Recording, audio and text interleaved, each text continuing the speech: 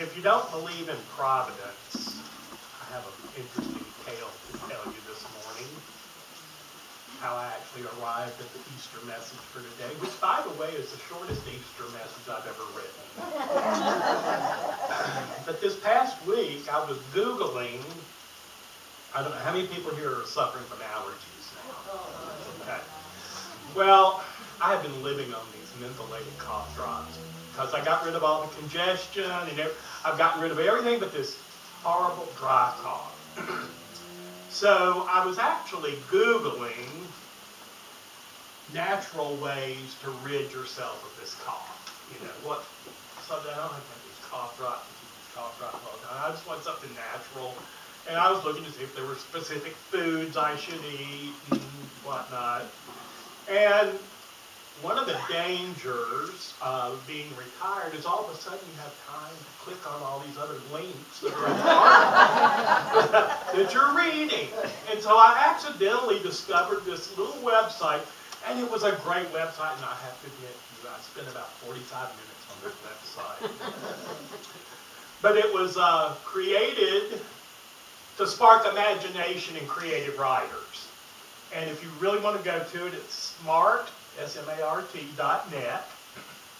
And it's an online magazine, and the premise of the whole magazine and website is people sharing a collection of their memoirs and what their life essence is in 6 words.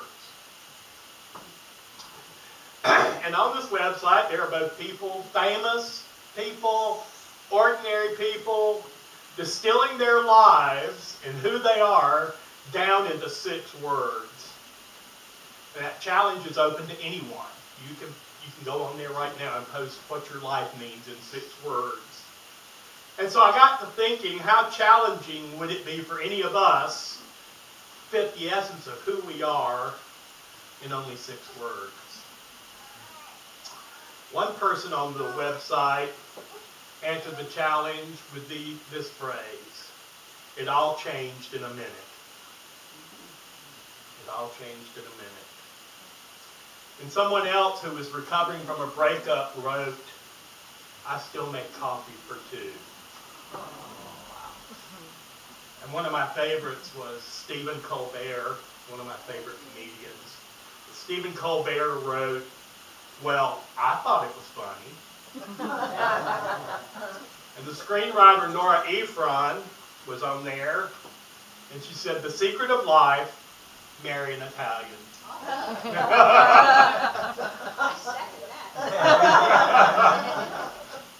Our gospel lesson this morning distills the essence of Christianity into 6 little words.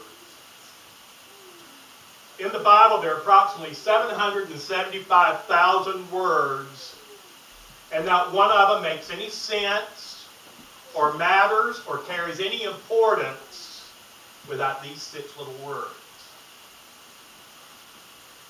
In the world today, there are about 2 billion professing Christians in the world. And not a one of us can explain our faith or tell anybody about who we are as Christians without using these 6 little words. These words are found this morning in the breathless words of some women who had gone to an empty tomb and ran back to the men and gave them good news. These are words that from this point on that first Easter Sunday, moved from person to person, community to community, and age to age, as words of faith that we as Christians still proclaim today. If you'd like to follow along in our lesson for today, the gospel we'll be looking at is Gospel of Luke. We're going to be looking at the 24th chapter, at the first 12 verses of that chapter. And so now I invite you to hear the word of the Lord. On the first day of the week, very early in the morning, the women took the spices they had prepared and went to the tomb. They found the stone rolled away from the tomb, but when they entered, they did not find the body of the Lord Jesus. While they were wondering about this, suddenly 2 men in clothes that gleamed like lightning stood beside them. In their fright, the women bowed down with their faces to the ground, but the men said to them, "Why do you look for the living among the dead? He's not here. He has risen. Remember how he told you, while he was still with you in Galilee, that the Son of Man must be delivered over to the hands of sinners, be crucified, and on the 3rd day be raised again." Then they remembered his words. When they came back from the tomb, they told all these things to the 11 and to all the others gathered there. It was Mary Magdalene, Joanna, Mary, the mother of James, and the others with them who told this to the apostles. But they did not believe the women because their words seemed to them like nonsense. Peter, however, got up and ran to the tomb. Bending over, he saw the strips of linen lying by themselves, and he went away wondering to himself what had happened. This ends our gospel reading for the day.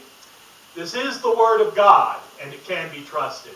Thanks be to God. So did you catch it? It's these 6 words that I'm talking about that has taken a scattered and broken people who are lost to becoming the world's largest religion. It is these 6 words that have transformed broken lives into whole lives. These 6 words have found people who were lost in suffering and pain, losing their lives to sadness, and brought them all to new life. These are the words that are whispered at a bedside or shouted from a mountaintop. Words that are shared around dinner tables as well as workplaces and schools. These 6 words have been forbidden by government, but still have somehow been spoken and shared throughout the ages. And those 6 words are, Jesus is risen from the dead. Jesus is risen from the dead. Right. These are the words that martyrs have cried out as they were burned at the stake. These are the words that the famous theologian Dietrich Bonhoeffer taught his students in a secret seminary in a Nazi prison.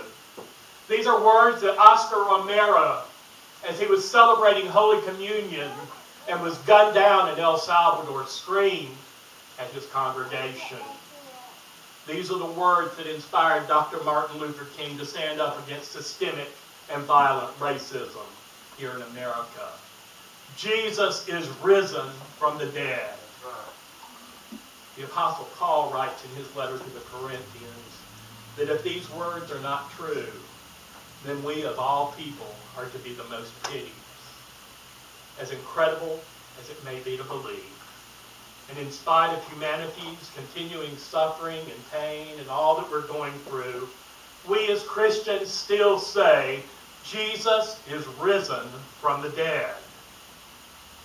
C.S. Lewis wrote, "I believe in Christianity as I believe the sun has risen.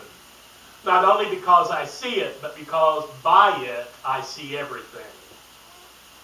What could we possibly use to measure the power of those 6 little words?